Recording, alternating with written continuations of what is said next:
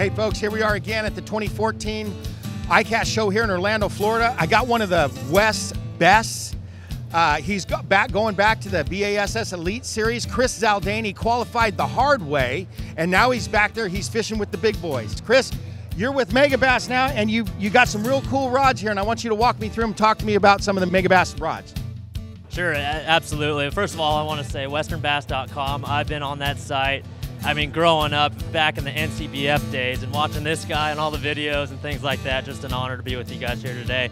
Yeah, real quick, 6 new rods in the Orochi XX lineup. You know, this is the same line, the Orochi XX line that Aaron Martins, Luke Clausen used and myself used all last year. Aaron got an AOY on the Bassmaster Elite Series Tour last year using these rods. So we got 6 new ones. I won't go into detail on all of them, but there's 2 spinning rods, 1 all-purpose rod, 2 cranking rods, and my personal favorite, the 10 power 8-foot rod, kind of a moderate bend, double foot guides all the way up the rod. I designed this rod to be a swim bait rod. You know, the new trend right now, you know, we've been throwing wake baits for a long time, great wake bait rod, but the new trend is the glide baits. You know, it's the 6 to 8 inch glide type baits that this rod was made for. So if you get a chance, check it out, MegabassUSA.com, or any of the Western Bass videos, we'll be showing them there. Now on this new glide bait rod, like Chris is saying, that glide bait, I mean, a lot of the glide baits, the guys out west, they're throwing them up to 14, 16 inches, right? Absolutely. And so you've developed a rod to accommodate that type of bait, because it's just a matter, the swim bait stuff, once it evolves in the west, it's like wildfire. It just kind of goes Texas and then out to Florida. So you've got the rod already taken care of. What kind of line are we throwing with this thing? And what type of retrieve do you use? A lot of guys know about the glide bait. How do you retrieve a glide bait once you get it out there? Absolutely. So starting with the rod again, it's super lightweight, double foot guides all the way up, a little thicker wall on there to handle the 2 to 8 ounce glide bait. This, you know, this Fuji reel seat, you could fit a 200 size reel, a 300 size reel, a 400 size reel, no problem. I like throwing a 20 to 25 pound test fluorocarbon line.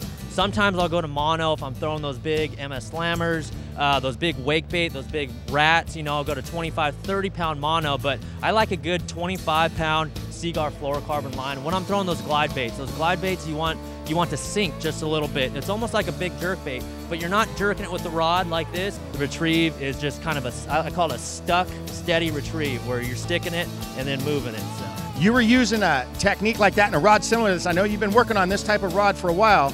You almost pulled off an FLW win on Clear Lake a few years ago, and you were utilizing that same technique. Absolutely, 8-foot power rods. You know, Megabass, it's a Japanese company. They're known for their finesse. You think Aaron Martins? They're known for their finesse prowess. You know, and we got away from that a little bit with this rod right here, catering to more of the guys down south. The power rods again, you know, those 8-foot rods. When that fish bites it, when we're targeting the 4 to 6 pounders, when that fish bites it, you need to get that fish to the boat now and get paid. So. All right, cool. Chris, let's see what else you got. Show us another rod. And you know, deep cranking is another thing that has won a lot of money, not only on tour, but out west for a long time. I think of guys like Randy McAdie when I think deep cranking, out on Clear Lake, Shag Rock, whatever it might be. Grab yourself a big old plug about that long. You need the right equipment to throw that.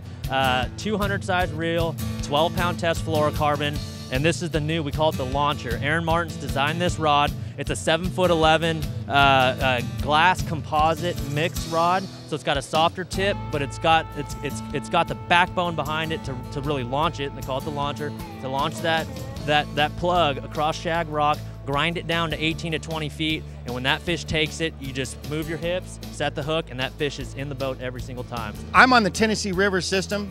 I'm gonna go fish a tournament. I've heard that they got some deep ledges, and I need a crankbait that's gonna go 18, 25. They got some crankbaits that'll push that 30-foot barrier now. Absolutely. Is this the rod gonna work for me? And I wanna know, are you gonna be using monofilament, fluoro, or a small diameter braid? Yep. And it's no secret, when you're deep cranking, it's all about the length of a cast, you know. Without having to long line it, you want to make the longest cast possible to get that crankbait down the deepest. So again, with the 7'11" rod that gives you that, I use a 12 pound Seaguar fluorocarbon in B.A.S.S. The fluorocarbon sinks again, and it allows that crankbait to dig deep. Pick me out a rod that will cover a couple of different bass fishing applications for me. Absolutely. You know, I love an all-purpose rod, and when you think all-purpose, myself, I think the numbers that come to mind is 7'2", a 7'2" rod It allows you to make long casts, it allows you to make short pitches, okay?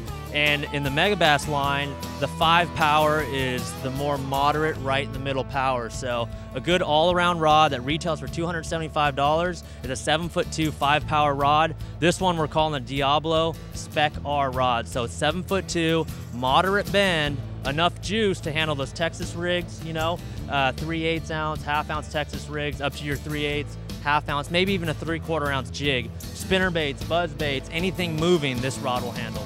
You know, that's the other thing. A lot of guys, and I can remember back when I was doing my rod research, back when I first started cutting my teeth as a bass fisherman, if it didn't say that it was a spinnerbait rod, I didn't think I could use it for spinnerbait. So what you're saying is, even though it might say good for this application, this application, this app, there are other various applications that I can use the rod for. And of course, you could always, you know, if you're on a budget, you know, you get yourself a $275 rod. You know, I remember back in my days, I had a $300 rod, and that was my baby. That was my baby. And the other thing that anglers don't realize what they could do to adjust their approach or to adjust their technique with the only rod you have is line, you know. If you need a little bit, so let's say we got a stiffer heavy action rod, to bring that stiffness down, you could go to a monofilament line. You know, something needs to give. A little bit of a cushion there in that line, you know, will definitely alter the way that bait moves or whatever it might be. And conversely, on like a cranking style rod, if you put braid on a cranking style rod, that gives you a little more juice, a little more power. All right, folks, those are some great tips from Megabass superstar Chris Zaldain. Keep an eye out for this guy right here, because this is not the last time you're going to see him.